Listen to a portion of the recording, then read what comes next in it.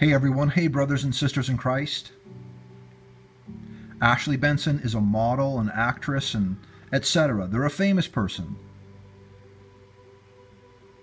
They're not in the library, they're doing the vow of silence to keep the secret of the biblical world and about fame, fortune, and success.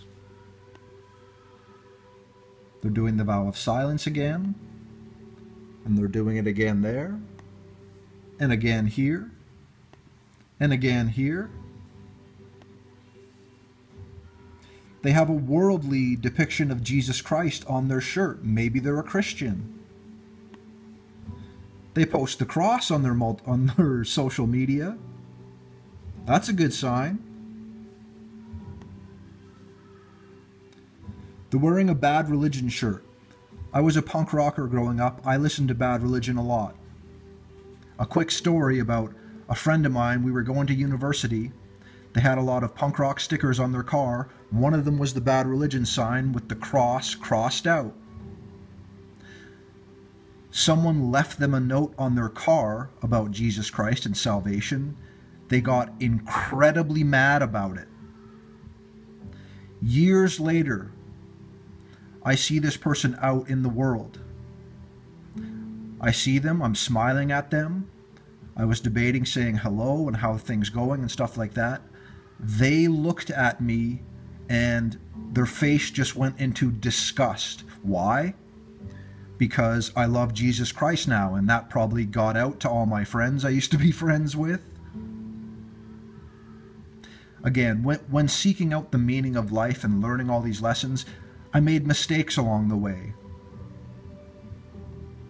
I want forgiveness for those mistakes, and I forgive those who have done me wrong in my life. So they're wearing a Bad Religion shirt. Doesn't really mix with Christianity since it's crossing out the cross. And like I said in another video, so many of these people they're praising and worshiping Ruth Bader Ginsburg, who is pro-abortion and all these things. They want you to vote because, right? Great options when you're voting. Two sides of the same coin. They are sitting on the Freemason checkerboard. They are sitting on the Freemason checkerboard. They were in a relationship, a lesbian, or if you're not sure about the gender of these people, whatever, they were in a relationship with Cara Delevingne, seen here, also doing the vow of silence. Not because they're in the library, they're keeping the secret of the biblical world and about fame, fortune, and success. They covered their eye for one-eye symbolism. They're on the Freemason checkerboard. They have much more symbolism. I've shown it in the past. Faking space, it's one of their agendas. Outer space, the globe, all these things, right? NASA shirts promoting NASA. NASA is a joke. They're both in the fashion industry, they're models. NASA's getting into the fashion industry. There's a fashionable shoe, a fashionable bag with a dinosaur. Let's look at this for a second.